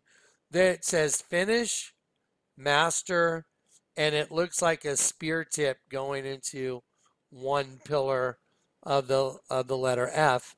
And I was like, okay, my head's starting to spin. Now, I'm going to scroll down a little bit. Okay, now Michael, let's see, what kind of flowers? Let's see. There's so many. Let me see where we're at. There's so many things. Okay, guys, I'll tell you what. Let me do the gladiolas, and then we'll do your flowers. Sounds good. Oh my gosh, this is just, oh, it's overload. Okay, so again, I told you by a supernatural set of events and really bizarre, I ended up with some red gladiolas last week. This week, I ended up with magenta and white gladiolas. Again, unbelievable. The whole thing's its own testimony. Just, you'll have to believe me, it was completely divinely orchestrated. I ended up with white and magenta gladiolas. And I was like, okay. And I hear the Lord say, look up the meaning of magenta and white in flowers. Let me tell you what magenta means. Magenta is one of universal harmony and emotional balance. It represents universal love at its highest level. It promotes compassion, kindness, and cooperation, and encourages a sense of self-respect and contentment to those who use it. I thought that is crazy. It means universal love at its highest level. We already had the red gladiolas, which and the Lord said, read Ezekiel 7. And Max McLean read Ezekiel 7, the sword has come. And those were red gladiolas, like blood dipped. Okay, now let's look at the white gladiola. I've clicked on the wrong button. Sorry, guys. Let me see if I can get to it. Okay, here we go. And here's the meaning of white. So there is no specific attribute to gladiolus flowers' particular colors. They are simply a symbol of fond remembrance, honor, and traditional. The traditional meaning of flowers' colors may be applied to gladiolas to give them special meaning to the recipient. Let's see, white, innocence, and purity. Now remember, gladiola means sword. That's what the translation of gladiola means. So white means innocence and purity, and magenta means the highest form of universal love. So that's very odd that I ended up with flowers that have a significant meaning. Now, here we go. There's all the pictures from the testimony when I went to get the coffee. Now, remember, Kat wanted to hear the Lord. She wanted to open her Bible and see the word harvest while I was on my way to get coffee. We had not talked to each other. I walked into a coffee shop. They were raising money for a Christian foundation. The Lord told me to help. I helped. And this lady right here with a harvested wheat on her back started screaming, "Get the crown! Get the crown!" And I almost dove under a table. I was so embarrassed. I was like, "Oh no, stop, stop, stop, stop." And so she was very She stopped very quickly. She was very nice. She was like, "Oh, I'm so sorry." I'm like, "Yeah, yeah, no, no, no." Like low key, low key. And so then I said, I wouldn't mind having a picture for a couple of friends of mine. And so I said, let's just sneak over in the corner and get a quick picture. And I had this girl with the camera ready to go. I said, the second I put the crown on my head, just snap the picture really quick and then we're done. So there it is. There's the picture. This lady was screaming, get the crown, get the crown. And I was like, this is crazy. Get the crown, get the crown. And so I put the crown on over in the corner when no one was really looking because it was so embarrassing. And I was like, and she has wheat, and there was a banner of harvested wheat right there hanging over the counter where they were serving the free coffee if you donated to their cause. Well, Kat, my friend, that wanted to see the Lord show her, she wanted the Lord to show her the word harvest in her prayer time. She's like, I'd like to open my Bible and see the word harvest. But she opened up to Second Chronicles 23:11, and here's what it said. Then they brought out the king's son, and they put upon him the crown, and gave him the testimony, and made him a king. And Jehoiada, which means the self existent eternal God, and his sons anointed him, saying, God save the king. Now all of Ataliah heard the noise. Now when Ataliah heard the noise of the people running and praising the king, she came to the people in the house of the Lord. Look at the word Lord, capital L, capital O, capital R, capital D. And she looked, and behold, the king stood at his pillar at the entering in. And the princes and the trumpets by the king, and all the people rejoiced, and the land rejoiced, and sounded with trumpets. Okay, back to you, Michael. Michael, what kind of flowers did the Lord tell you to plant on He your? told me to plant sunset trumpets, and I even tried fighting it. I wanted to put grapevines on, and if Yeah, you look at the picture at my house, there's lots of rocks. And my youngest son was digging into the gravel, and he found this little angel that was blowing a trumpet. And we all started giggling, like, all right, it's trumpets. I'm struggling to see if it looks like the trumpet picture did not populate. Wait, Yeah, there's that one looks like the burning bush. yeah, I'm looking at the burning bush. So, you know what, guys? I'm going to pause it and I'm going to populate the trumpet image so y'all can see it because it's astounding. Hang on, Michael. Okay, guys. So here we go. So yeah, some of the pictures did not populate in the folder, and thank God we got them in while it was still screencasting. So anyway, so let's see. I'm going to show you now. I want to show you all Mike's house. Oh, my brain. So imagine this is all by orchestration from the Lord. Look at that. So now you see the big shin symbol. Remember the video you saw when this whole thing started about the alphabet and what it represents? The Lord God Almighty. Okay, but it incorporates other elements into this symbol, and I'm going to show that to you in a minute. So there's the wedding hoopah, and then see the two white pots? Those have the trumpet vines in them. And let's go back to the personal testimony on when Kat opened up the Bible that same morning, and it said, "Get the crown." And they brought out the king's son, and they put a crown on him, and they gave him the testimony and made him king. And then as she looked, behold, the king stood at his pillar, at his pillar, entering in at the entering in, and the princes and the trumpets by the king, and all the people of the land rejoiced and sounded with trumpets. Now, Mike, did you have any idea of that when the Lord told you, I want you to put trumpet vines on your thing? You said you kind of fought it and I wanted. did. I wanted to put grapevines on it. And Yeah. it took a miracle for me to back away from it. With my little son, he was digging in time kind of thing, and it was a little baby angel blowing a trumpet right at the base of where I put one of them. So your son was digging in the dirt and he pulled up a little baby and angel blowing a trumpet. Of course Yep. he did. Okay, so now let's hit the other stuff on the okay, so let me show everybody. There's also a bush. Let me see if I can find it up here further. There's also a bush in the middle as you go through the het symbol, as you go through the hoopah, right in the middle of that rock garden is a bush.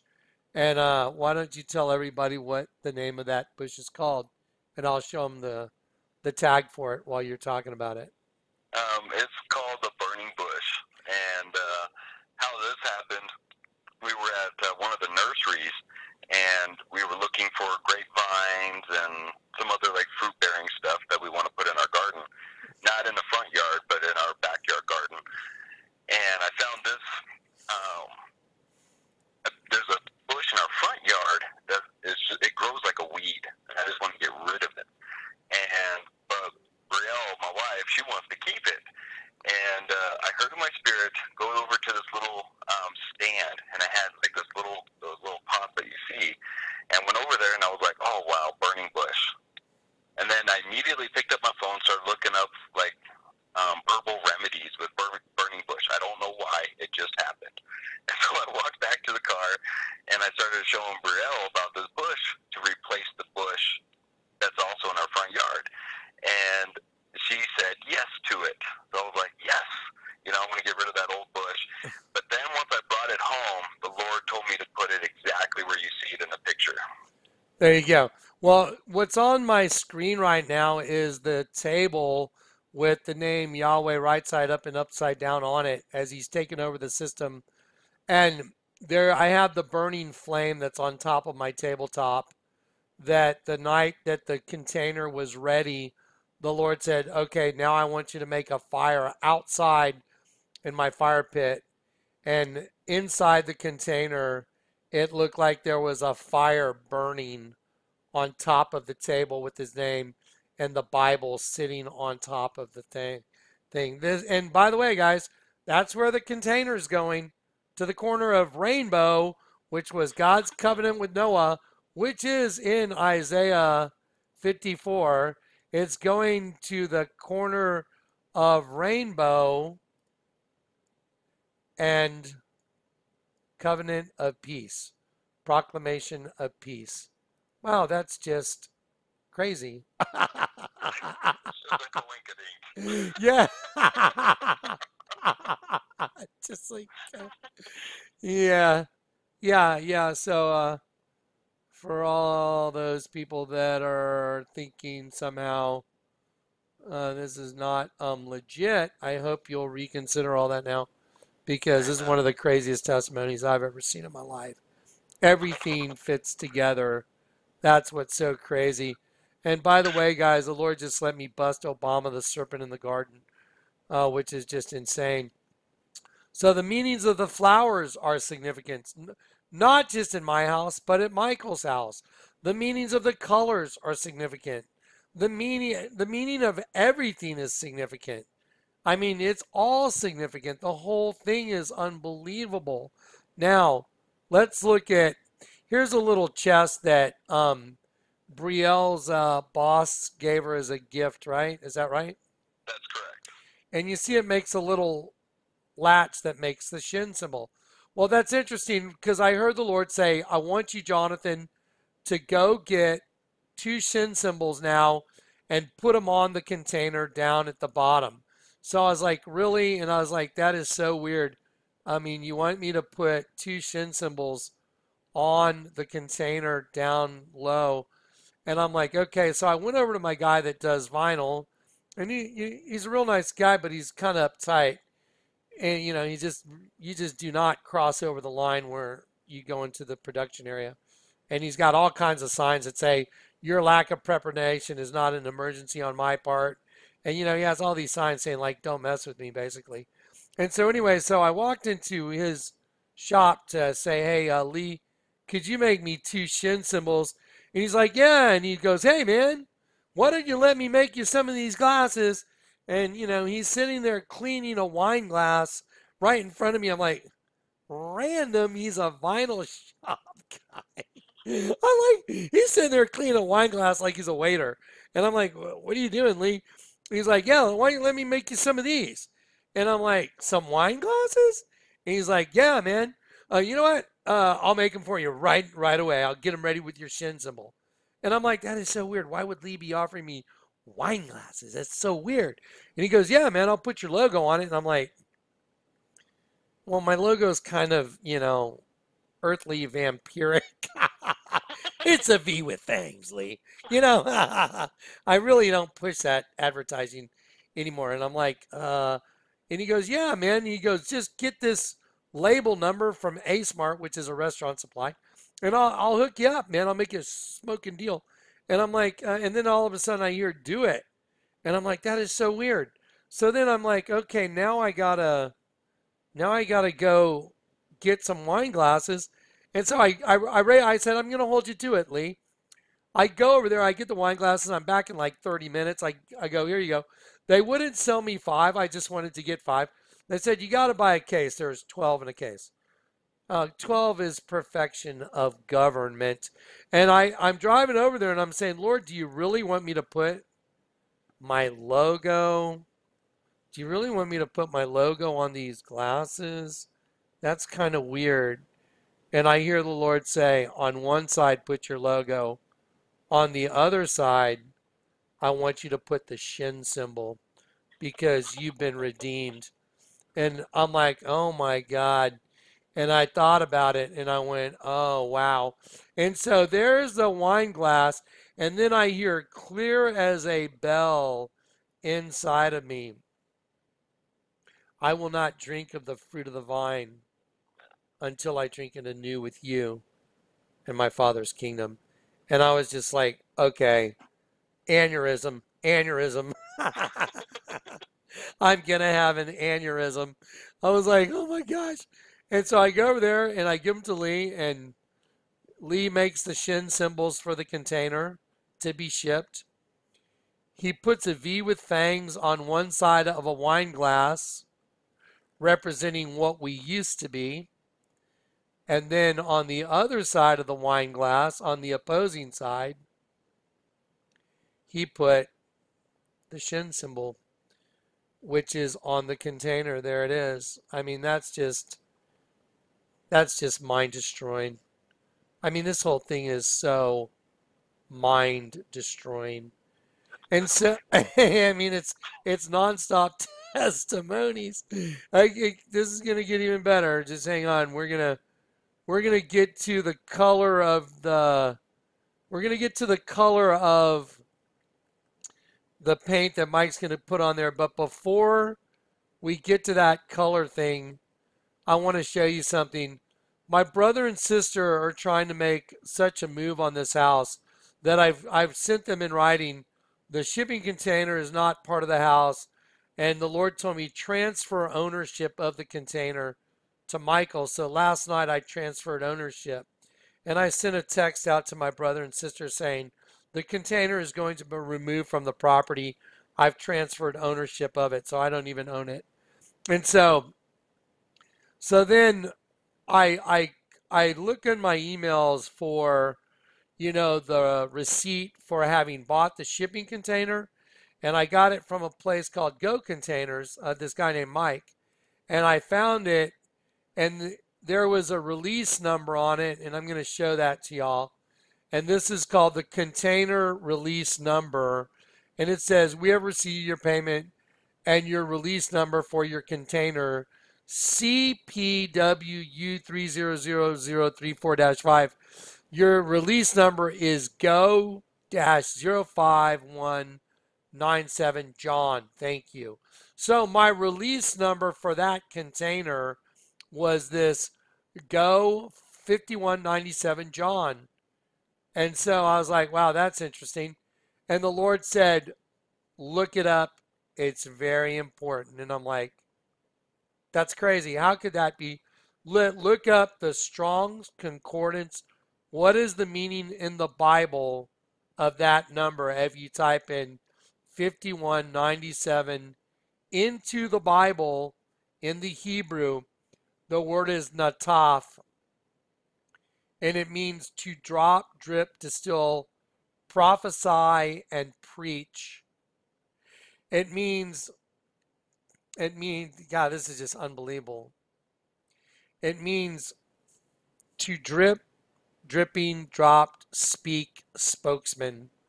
And the Lord told me, because that's what I've been doing. I've been dripping it into you over all these years. Dripping, dripping, dripping my spirit into you constantly, constantly dripping it into you so you could finish this mission. So, if y'all think that is a coincidence, well, then I've got some oceanfront property in Arizona. From the front porch, you can see the sea. Yeah. So anyway, yeah. So the Lord's like, yeah, no, I've been dripping it into you this whole time. I'm the one that's doing this. I'm using you as a host body to do it through, and we are going to finish our mission together. And you are going to send this to Mike. And so then Mike heard in his spirit to put paint on the container. I mean, put paint on the wedding hoopah that's got trumpet vines on the side of it. And go ahead, Mike. I've got it on the screen now. Tell them what you heard. I heard the Lord say, "You'll know which paint by its name." And right then I started to panic because, you go to Home Depot and there's literally can after can after can. I'm literally sitting there going, I'm going to have to look at everything. And so tell everybody about the... walk in, the first tag we got right there says Rapture Red. It was the first one. So simple. So the very first paint sample you picked up was called Rapture Red. Yeah, absolutely crazy. I hope you bought that one. Oh, no, that's not it. Maybe I should continue looking. Yeah, maybe I should continue looking through all these. Maybe I should look at 45 to 100 more paint samples. So, anything you want to add, Michael? I don't know, brother. Yeah, I know. It's like, it's overwhelming. It's like, oh my gosh. It is so amazing. But, yeah, I think we're good right now. Oh, I know. Yeah. No, a lot of information. Yeah, it's a lot of information. So, again, I want to be very clear. It's not that Michael and I don't enjoy meeting people, but the problem is Satan sends his minions and they come in the name of the Lord. That's the problem. And so we can't have people showing up at our houses. It's unacceptable in any way, shape, or form. No, I'm stating publicly, no one's allowed to come by my house. There's security measures that have been taken here that you don't want to find out about anyway. So just, yeah, please be smart. And nobody is allowed to come by my house. I'm stating that publicly at all. If you hunt down my address for some strange reason and you think the Lord's sending you, let me tell you something. It's not the Lord sending you because I work for the Lord. I work for the Lord God. And I'm saying no one's allowed to come by here. So if you say otherwise, then you're contradicting the one who works for him. So, amen. Amen. Can I add to that? Please add to it. It's everything that Brother Jonathan has shown you and just this testimony today. If you think that we won't know that it's okay, that's insane. We'll know. Abba lets us know everything. Right. So, please. And, the thing is, those people that think, oh, well, God sent me. No, God didn't send you because I'm publicly proclaiming no one's allowed to come here. So there it is. Okay, so God, peace and grace, guys. So yeah, we have children and we have to protect the interests of those children over above our own, interests. So It's you don't ever show up at someone's house ever. It's wrong on every level. By the way, and I'm going to slam that home. The Bible says, "Do unto others as you would have them do unto you." Okay, well, in the past, I've had people show up that were a threat to the safety of my child, and I literally almost had to kill a guy on my front porch. He was about to die. And I told him, I said, I looked right at him with the camera in my hand, with my phone stretched out, and I was in fighting position, and one of my weapons I used, it was knives. And I had to take take on fighting position with a knife, and I said, this is about to happen. And if he would have come one more step in the house, he would have stabbed so many times so fast, it would have been horrible. And I don't want to have to do that. I don't want to have to do that to anybody. So don't come by my house. And, because it's a threat. If anyone comes by my house, then it would be a threat to my child. And so now that y'all know that I've already gone through that, why would you ever come to my house? That's insane. Unless you mean to do ill, unless the wrong spirit sent you. That's the only reason you would come to my house, if the wrong spirit sent you, because the Bible says, do unto others as you would have them do unto you. So now I'm telling you, wow, the last thing I want is for anyone to come by my house for any reason. And if you say God sent you, then I know who I'm dealing with. Because there's no way God would send you. Because he doesn't want me to have to live like that. And the same would probably go, I'm sure, for Michael, and I'm not going to speak for him. But he already said, no, it's not okay. Okay, we shared a testimony with you, and we put ourselves out there for the Lord. So we'll also put ourselves in the hands and the protection of the divine, the Lord God Almighty. And I'll tell you what, you want to mess with him? Go ahead. See what happens. All right. Anything else, Michael? No, I'm good, brother. Okay, so anyway, so yeah. Let me read the end of Isaiah 54 real quick for everybody. Behold, I have created the smith that bloweth the coals in the fire, and that bringeth forth an instrument for his work. I have created water to the waster to destroy. No weapon that is forged against thee shall prosper, and every tongue that shall rise against thee in judgment thou shalt condemn. This is the heritage of the servants of the Lord, and their righteousness is of me, saith the Lord. All glory to God. So, I'm sure we're going to have a lot more testimonies, guys, but there's an hour and 57 minutes of wow. All right, Michael, God bless you, man. Thanks for, being so patient. You're very, Amen, brother. very, Much love. very easy, patient guy. Thank you. Amen, brother. Okay, guys. So there it is. There's the container testimony. Everything's been orchestrated, and I mean everything. The whole thing's been planned out. You can see it now. You can see the orchestration of his name, my name. You can see the orchestration of the container, what I did before I got saved, the artist, the artist Jonathan that used light as a medium in order to, expose that which was hidden in darkness.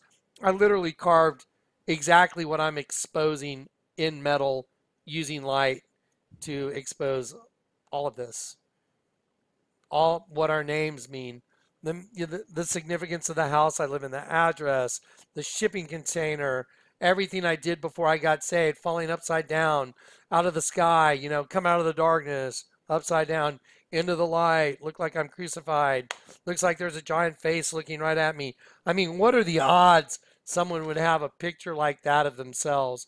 I mean, seriously, what are the odds? You know, I mean, it's all impossible. V for vengeance, ah,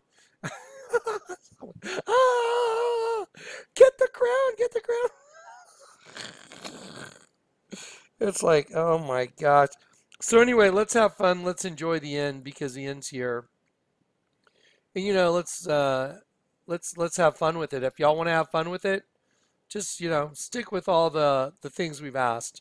And anyone that steps over that boundaries, well, then you got to deal with the Lord God. And I guarantee you, he'll make it happen according to his will, not to your will. I guarantee it.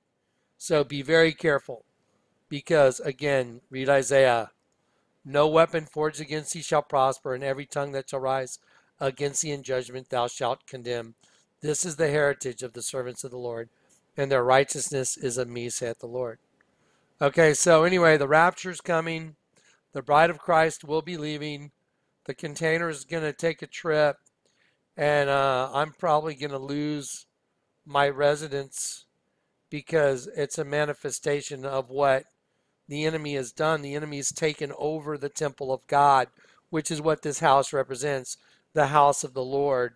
They've taken it. But the bride is leaving, and they can have the planet, and they can go through the hour of trial. I'm not worried about it. Now, okay, there you go. So now, last thing. Some people have asked, and I'm going to do this for the people that have asked. Some people have said, hey, what's your PayPal link and all that? And we can always use help no matter what because we got a lot to do. I mean, there's going to be lots of stuff coming up right now. And so let me show you how to do it. Let's see. Jonathan Kleck. Channel. View channel. There it is. Sorry. Yeah, I usually go to my creator studio. Here it is, like right here. By the way, if you go to my channel thing, you should watch You Are Exiles, the entire DVD. This thing really has so much data in it. But anyway, if you want to help with the cause, you want to be part of, look, anyone that wants to be part of this cause and wants to financially support this cause, great. I mean, we got to go up to Colorado. We got to build 4 concrete footings. We got to get a container out of here. We got to put it on a truck or a rail system. We got to get a crane over here to pick it up. We got to send it to Colorado. We got to set it down. We got to hook up the electrical, and I'm like, I got to do all this while I have the wolves coming for this house. It's so exciting. I can't stand it. Yeah, but I was trained for this, man. This is my whole life. My whole life is a manifestation of what he had me trained here to do. It's like it's unbelievable. It's like so. Anyway, we got a lot of stuff to get done quickly. He said, "Do it now." So, yeah, I wish someone would just get those footings done like immediately in Colorado. I may have to go to Colorado this week just to get them done. So anyway, yeah, we'll see what happens. Anyway, God bless you guys, and maybe I can find the right contractor online in Colorado. We'll see what happens. All right, guys, God bless. We're going to ship that container to the corner of Rainbow and the Covenant of Peace. Casimir and Rainbow, one. Shema, O Israel, the Lord your God is one, because we're going to come together as one. The Grand Junction, the great meeting place. You're like, you couldn't even think this stuff up. Yeah, 54. Isaiah 54, the covenant he made with Noah and the covenant he's making with us, the covenant of peace. So be at peace, guys. Again, okay, anybody wants to jump in and help, there you go. jk@jonathankleck.com, PayPal to that address, or you can go to JKLECK P.O. Box 91281. Yep. SATX, San Antonio, Texas 78209. So you can go to Kleck at Kleck, P.O. Box 91281, San Antonio, Texas 78209. You can send it there, or you can help us there. And like I said, listen, I'm serious. Only do it if you're led to do it. Don't put yourself in any kind of a bind to help us, because we're fine. We'll always be fine. God's running the show. If you want to be part of it, that's awesome. Be part of it. Help us out. But if you can't afford it, just say a prayer for us. Say, Lord, some people have resources financially. Some people have prayer resources. Some people are prayer warriors. Some people get together with others and pray. Just do whatever feels right for you. Okay? That's it. Amen. All right. All right, guys, it's getting exciting. Woohoo! Yeah, there's a good example of the paradigm right there. See that right side up, upside down, one tree dark, one tree light? That's it. That's the story. I'd like to see if one more image populated into this thing because I did send it and I want to see if it's there. I'd really like to show you guys one more image if I could. See if it made it in. It is. No, it didn't make it in. That's all right. I don't see it.